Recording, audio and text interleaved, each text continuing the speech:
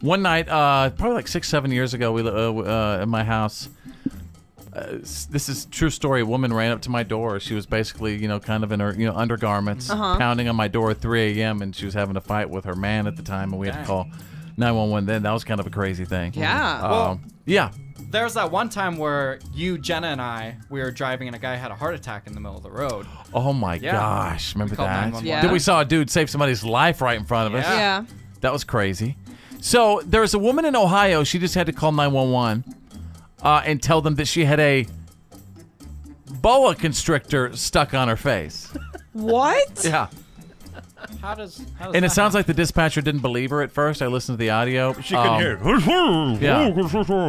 Well, apparently one of her pet snakes had wrapped itself around her head and bitten her nose. Oh my goodness. Well, you keep a predator in the house. Yeah, it's your own fault. Stupid is what got you there. I don't understand why people would ever have a snake in their house. Well, unfortunately, they had to kill the snake to make it let go.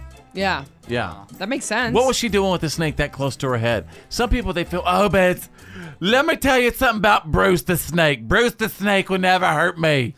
I don't care if he's a wild snake. Bruce loves me. And then, of course, Bruce the snake wraps himself around her head. I've known a few snake owners. They always say that snakes like cuddling. They're my so God. sweet. They like to cuddle. Why would you ever Cuddle want to you so a much snake? they like to make you purple. So my cousin has a snake, and she likes to take naps, like where it's like wrapped in her sweatshirt and stuff. Right. And so I read this article to her one time where the people think that the snake's actually trying to just cuddle, but actually it's sizing you up to try to eat you one day. Oh my God, Jenna. Just saying.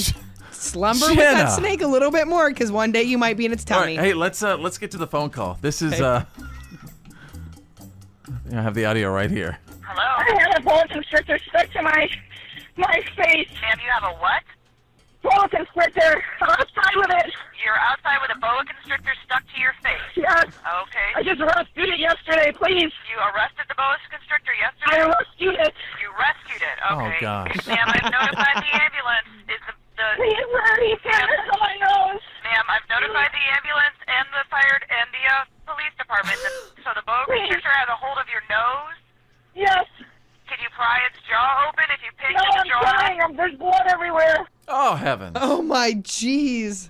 Oh. See, he was trying to swallow okay, it. and let me go back to one of our favorite phrases on the show, stupid's what got you there. She brought it from inside the house yesterday. Yeah, I rescued it. I just brought it inside the house, found it at the creek. Fitz. It's the nicest four-letter word you'll say today. This is The Fit Show.